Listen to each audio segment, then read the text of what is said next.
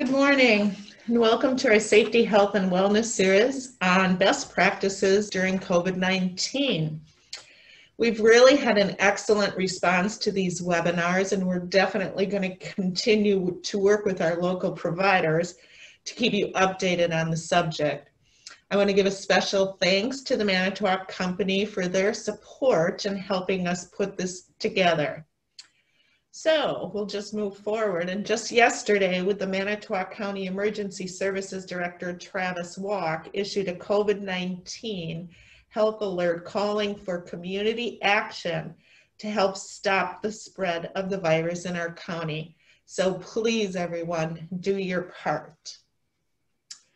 So our topic today is cold or flu, a difficult question. And I have the pleasure of introducing our guest speaker. Dr. Capodice is an occupational medicine physician who has been in practice for over 25 years in Wisconsin. She's the corporate medical director for Aurora Occupational Health. She did practice in Manitowoc for quite a few years before assuming this corporate role. So welcome, Dr. Capodice. Good afternoon, everyone. I hope everyone can see the slides. We're going to talk about flu and COVID, two of everybody's favorite subjects right now, I'm sure. We're going to talk about some differences, transmission, prevention, pretty simple stuff. But what I do have at the end of this presentation, and I believe the Chamber said they will make it available to you, is a lot of references. Most of them are coming from the Center for Disease Control, or the CDC. In my mind, that's a very good reference, and you just have to be careful when you're going in there that you're getting the most up-to-date. You kind of have to fish around a little bit, but most of these references I've given you are the most up-to-date guidance. Keep in mind, though, that the guidance changes day to day, and so what I say today may not be the truth tomorrow, so don't hang your hat on that, which is the hard thing about all of this in regards to COVID. So starting my slides here, oops, sorry. So the flu, which I'm sure most of you are familiar with, is influenza virus. There's various strains of this virus, and every year certain strains are the ones responsible for the illnesses that we might get. And also prior to every year, the CDC indicates what viruses should be put in the vaccine that is given to us for that year. But they're guessing. They're guessing based on data which will be the prevalent strains for the next year. And so that's what you get in the flu shot when you get the flu. And some years they guess pretty well, or I shouldn't say guess, that's probably not very scientific, but that is kind of what it is. In other years, they don't. I think last year or the year before was not so good, so there was a high prevalence of actual flu disease, despite the fact that people were probably at the same level of vaccine receiving that they had been. So the symptoms that you get with the flu, and we're not talking about what people call the stomach flu. That's a viral illness, but that's not the influenza virus. That's a different virus. But people always think that they get the stomach flu. That's the flu. That's not. That's a misnomer. Anyway, the symptoms are fever or chills, cough, sore throat, congestion, muscle aches, body aches, headaches, and fatigue, and then I do have a comment about vomiting and diarrhea, which would be the gastrointestinal effects, which are more common in children than adults. And remember, children can get the flu as well as adults. So as far as symptoms for COVID-19, which again is a virus, the coronavirus that everybody's been hearing about since January, the symptoms are very similar if you look at the list. The fevers, chills, there's a cough in there, the shortness of breath or difficult breathing, and a lot of that is because of the effect of the virus on the lungs. Fatigue, the body aches, a headache. This new loss of taste or smell is something that was recognized early on that was unique to COVID-19 as compared to influenza or some of the other SARS viruses that have been identified. And also, I'll just say, it's one of those symptoms that if people get that, it lasts for months after they've had the illness, just because of the neurological effect of it. A sore throat, the congestion or runny nose, again, nausea, vomiting, and diarrhea. Now, the gastrointestinal symptoms are a little bit more prevalent with COVID-19 than they are with the flu, just, keeping that in mind. So similarities between the two. So as you've heard in the news, people can be asymptomatic and test COVID positive. With the flu, we never really went to that much of a degree to test people to see if they were asymptomatic and had the flu. So people can have this varying array of symptoms. Some are very severe, and some are, as I said, asymptomatic or less severe. There's a list here of the symptoms that are shared by COVID-19 and by the flu.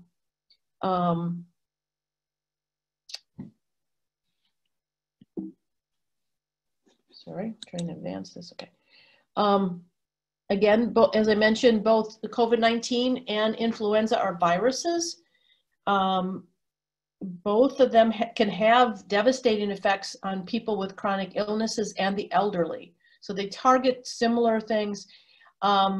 They're targeting, though, it appears that people that are older or people with chronic diseases, especially lung diseases, but they've also listed hypertension, obesity as having those chronic conditions as people that are possibly going to have a more severe case of COVID-19 if they do indeed develop it. With the flu, it's kind of like that, but there's not a big difference necessarily, unless the person is very debilitated. Then when they get the flu, then they get a lot sicker. Another similarity, though, is that immunity is short-lived. This is what we know today. It appears from antibody testing that has been done in the name of research that if you have a COVID-19 illness, you do develop antibodies, but the length of immunity is really not known, but it is thought to be a couple of months, because now we're actually starting to see some people getting the disease again who had it maybe back in March or April. So just because you had COVID-19, yes, you may have some immunity, but please don't bank on that, and continue to protect yourself like everyone else so that you don't get it again.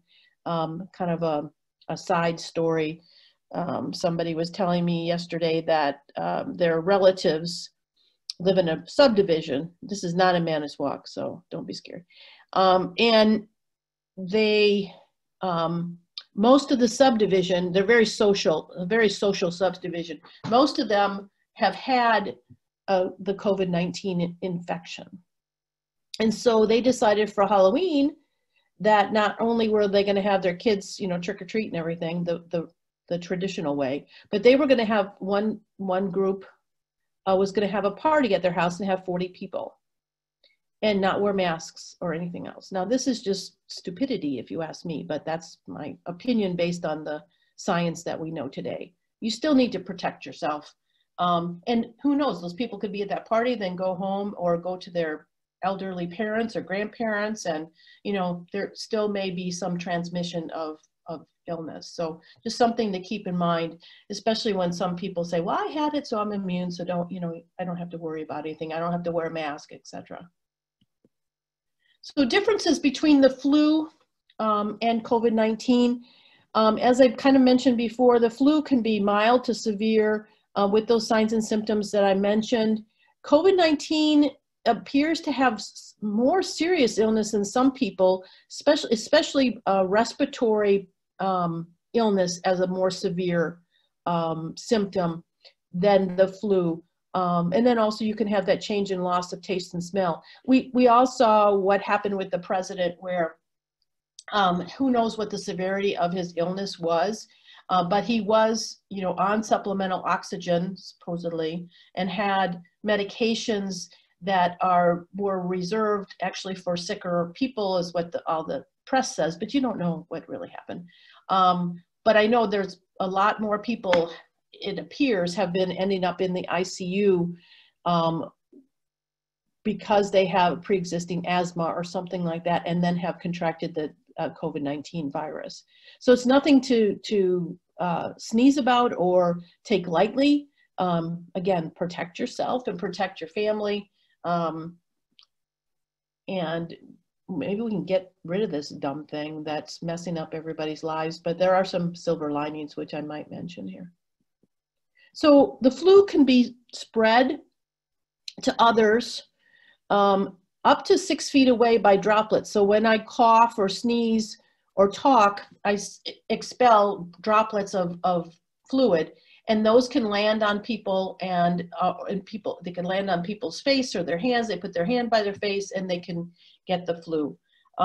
They can touch an object where the flu virus has been just introduced to, and the flu virus is probably the most contagious the first 3 to 4 days after the illness begins in the person that gets the illness. Most people will be able to infect people beginning a day before their symptoms and up to 5 to 7 days after becoming sick. So you don't even know, and you know from the past, when you've gotten the flu, somebody gets it in the family and the whole family gets it. That's just the way it goes.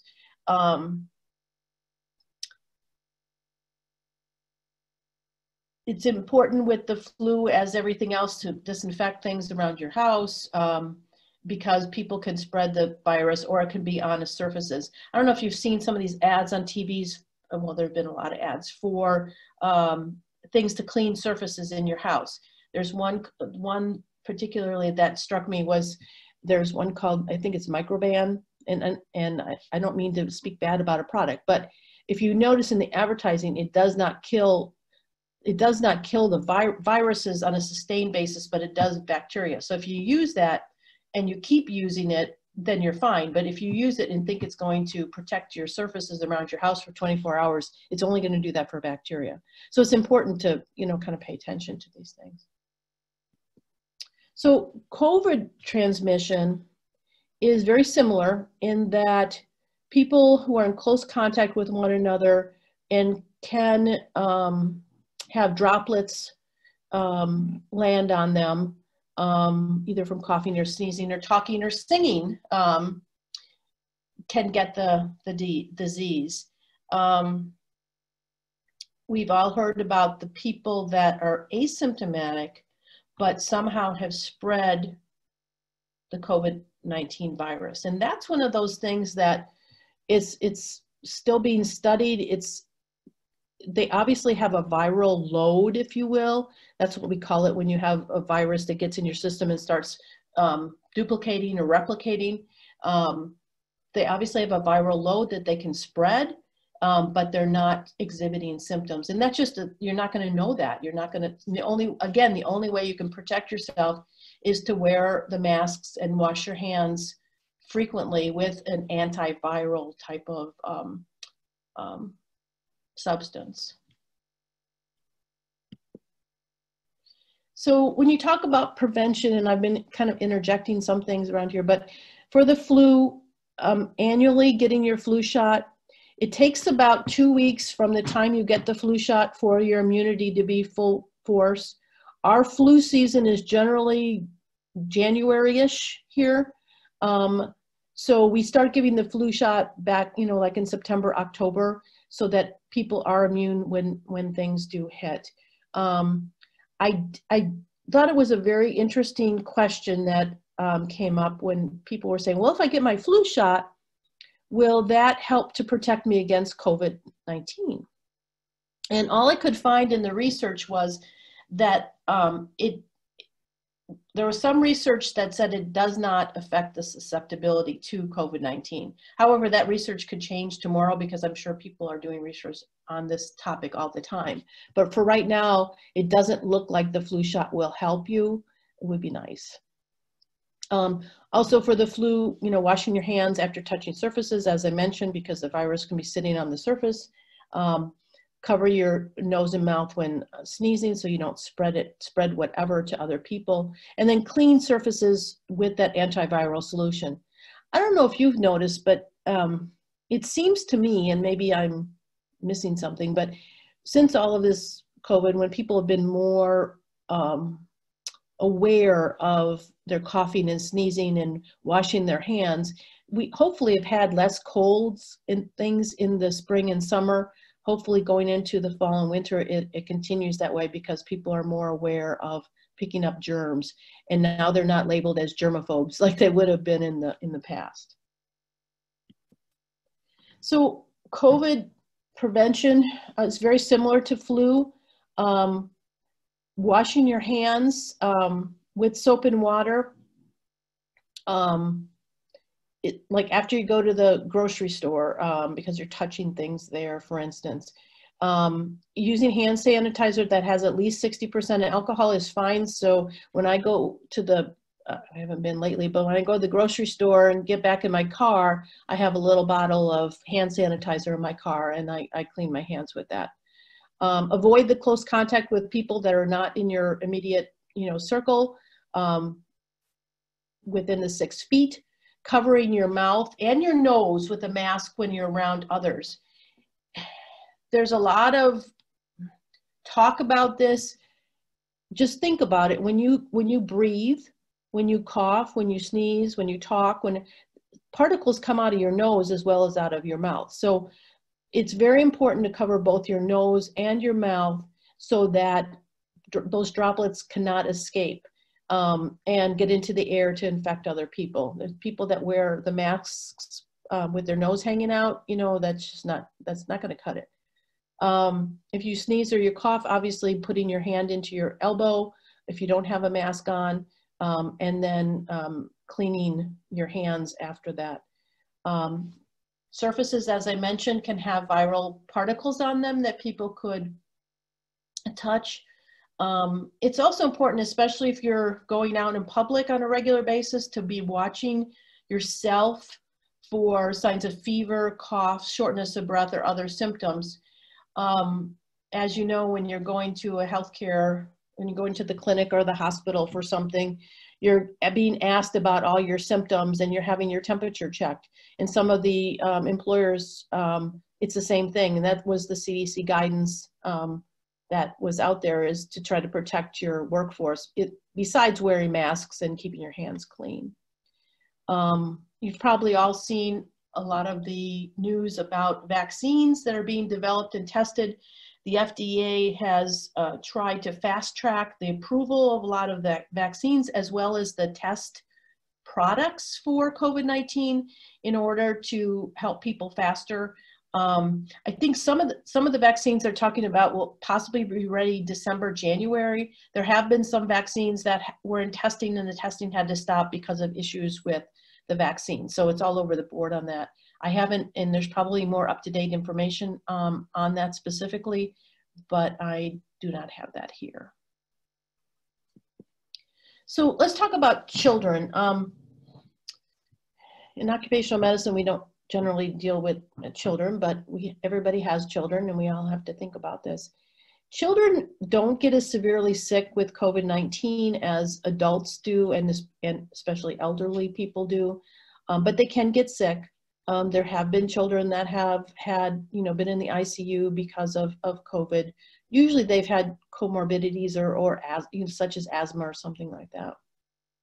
There has been, though, a very serious but rare medical condition that causes inflammation of the blood vessels of children as a result of the COVID-19 infection. It's called multi-system inflammatory syndrome. And we have a similar thing in adults that happens when blood vessels get inflamed because of the COVID-19 illness. I don't know, you've probably heard of, there was one, it was an actor, can't remember his name, where he lost a leg and then subsequently lost his life to COVID-19, but he lost his leg initially because of the vascular complications of COVID-19. So it's nothing to be, to take lightly. Babies under 1 might be more likely. Again, this is a conjecture to have severe illness just because their immune system is not fully developed, and if they have other issues such as asthma, they probably wouldn't have diabetes yet, but some of the birth defects, heart disease, immunosuppression, some of these kids that have multiple chronic illnesses, and also some kids that are obese are more likely to have more severe illness from COVID-19. And you would protect these children just around any other disease process, but just be, a little bit more careful with them right now with COVID-19. Excuse me, that's not COVID-19. The most common symptoms of COVID-19 for children have been found to be fever and cough. So as if you think about it practically, if children are home or are sick in that they have a fever or a cough or really bad runny nose, they should stay home from school and wait until 24 hours have passed without a fever, without the use of Tylenol or Advil. Excuse me. The sick children should also be kept away from well children at home if you can. I mean, I know how crazy that is. Just because they can pass that disease. And like I mentioned before, in the past, when one person in the family would get the flu, everybody would get the flu. But if you can keep them away, especially with the COVID-19 illnesses out there, you might have less cranky children and crying children.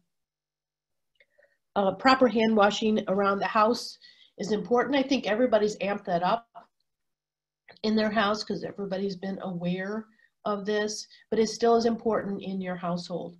In recent years, as a courtesy, people have been, sneezing or coughing into the elbow of their arm on the, instead of just coughing out. If we can try to do that in the home, it would actually be better too from a disease exposure perspective. Again, cleaning surfaces that are touched by family with antiviral solutions, the doorknobs, the kitchen counters, the railings on the stairways, the things that are most commonly touched by everybody, just a once a day, just wipe down just quickly would be very helpful to stem some of the illness. I will mention, with the schools, there's been a lot of controversy, open, close, virtual, not. In the schools, I know they're trying to do a lot of these things, and it's just very hard for them. And it's harder when you have smaller children on top of it. And then the kids are wearing masks in school, but it just is very hard. And it's hard to try to do the schooling at home. So all of this is adding to a lot more of stress. And that's another thing I don't have on the slides, but the stress that's created by all of this is really weighing people down, especially the longer this goes on. So now I have a couple pages of references here, and as you can see, most of them are from the CDC. If you have a specific question, these are probably the places to find the answers.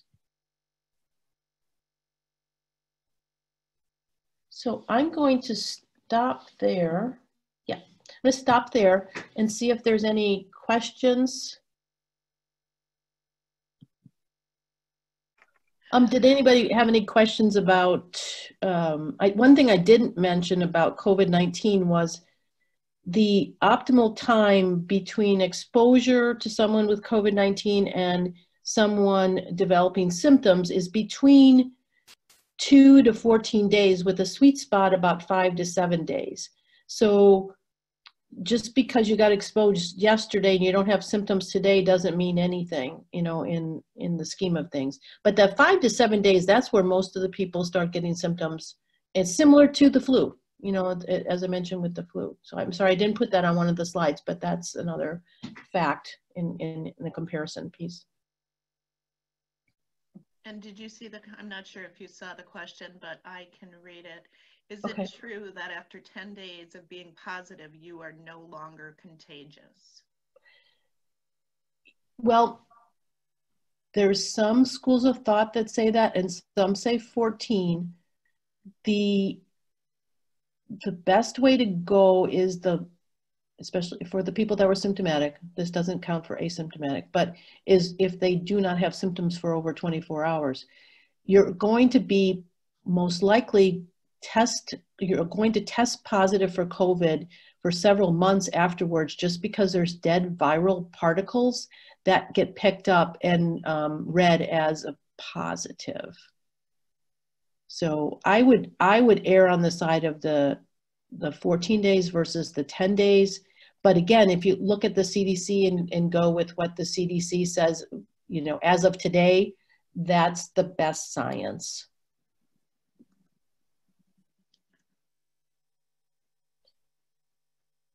Okay, and there's another question from one of our readers here is, will Aurora have flu tests this fall? Do you mean flu shots or flu testing for the flu infection? Can you clarify? It doesn't in the email, so maybe you could cover both, please. So Aurora has been giving flu shots for our own employees, but also for employers. If you go in and you are ill, there is testing for flu infection. There's actually a test that's being developed to be able to check for flu and or COVID together, when hopefully that's going to be available when flu starts hitting. But yes, there's going to be testing for flu in the you know, like the urgent cares or the EDs. I don't know about the like the primary care offices though, honestly. All right, great. Next question would be, this person joined in late but wanted to confirm that people can be contagious immediately after exposure, or the 24 or the 48 hours window before. You hate to say never, but from the information that I've read, it's usually that 2 days, which would be your 48 hours. But I don't know if I would want to take a chance in that first 24 hours and expose myself to that person. So the data says starting at 2 days, but I would just be careful. But if you do a test for that person that got exposed in that 24 hours, they may not test positive. And if they have a negative test, you can't bank on it either, because when you get to 48 hours or 72 hours, they may, remember I told you about that 5 to 7 day window, anywhere up to that 7 days or even up to 14 in some cases, rare cases, they will test positive. It's so hard because there's no exact science on some of this. We know a lot, but we don't know everything about this, and that's what's making it so hard to stem the spread of the infection. All right, so the next question I'm seeing also is, so if an acquaintance has tested positive for COVID and it has been 2 weeks since the start of the symptom, still has no taste or smell, is it safe for a person who hasn't had COVID to be around this person, say in the same vehicle? It should be, again, as long as that person is not having any symptoms still. So if they're not having a cough or congestion or fever, especially the fever part, they're not having any of those symptoms for over 24 hours without any kind of fever reducing things. That, remember I mentioned that taste or smell can last for loss of taste or smell can last for several months, but it doesn't mean they're still infected. All right, do we have any other questions?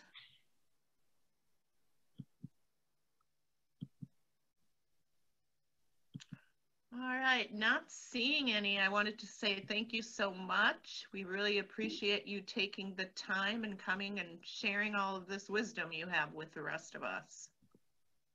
And thank you very much for having me. It was fun. All right. Stay healthy. Yep. Wear your masks on your nose.